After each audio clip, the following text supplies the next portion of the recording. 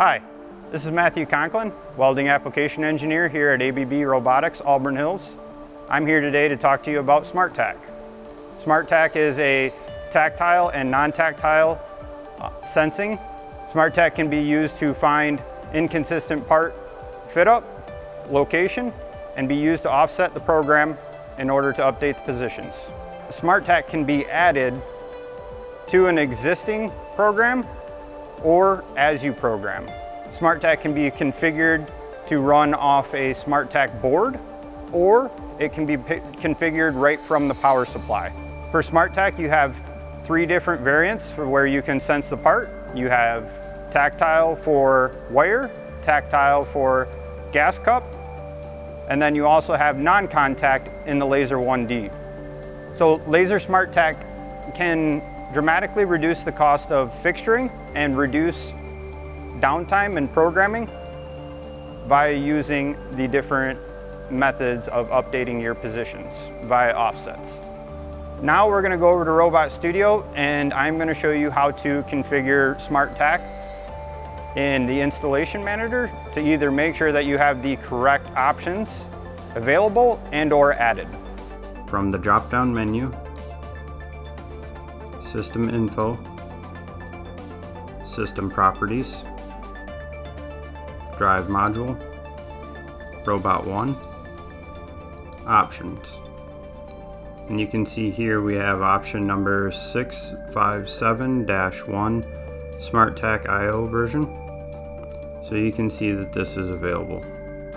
So from Robot Studio, you can see that I'm plugged in here through the service port of the robot. We are going to go to Installation Manager.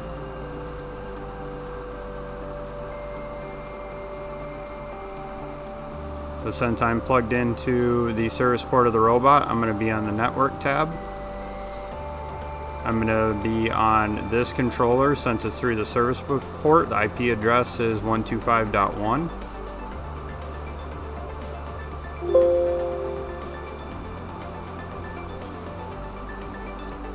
And the system that I'm going to want is going to be this first system.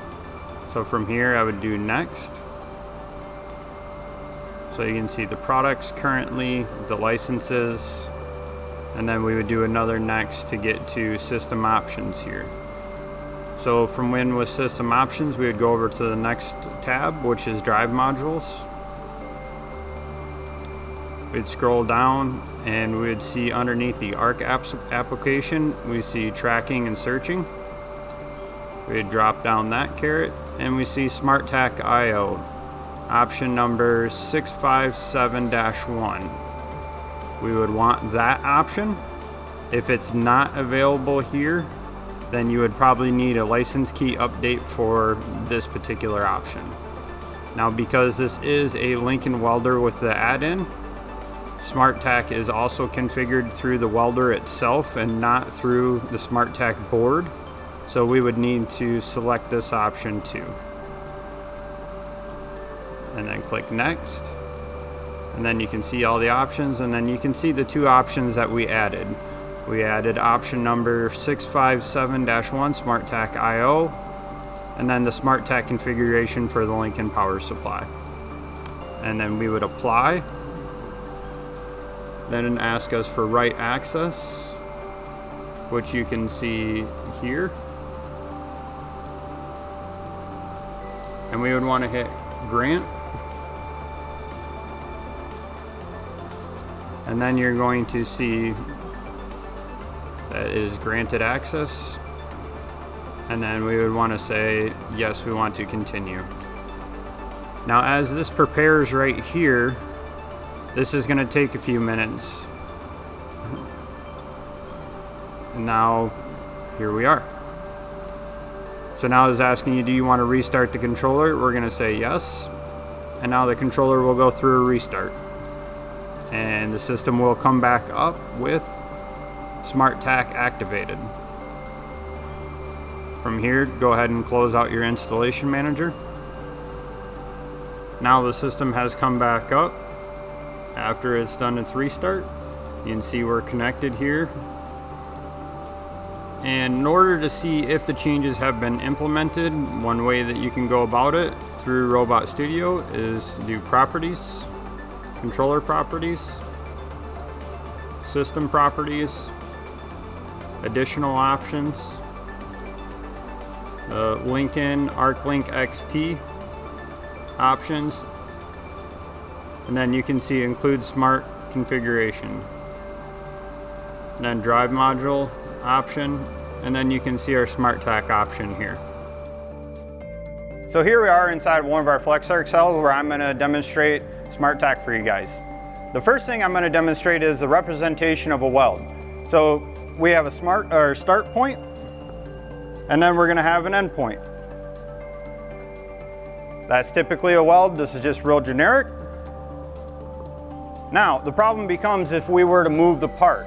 So now where Smartac comes into play is we have a Smartac 1D search instruction, which it'll search one dimension. In this case, it's going to be for our start position and our end position.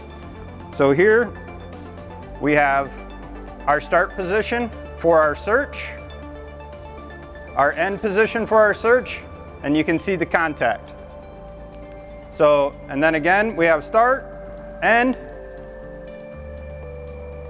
So that would be your search. So now with those searches, we would have offset data. And then you would apply that offset data and then touch up your start positions. So you would do what we call PDIS set. Set that offset active.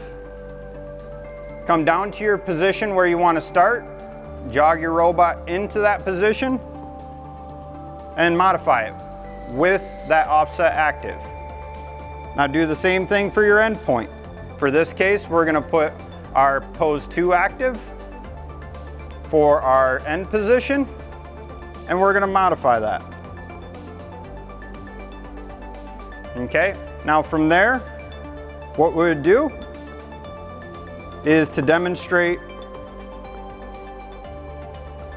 how this works is I'm actually going to move the part now, and we're going to search. Found the part, search, found the part, and you can see that it's going right along the same path based off of the offset.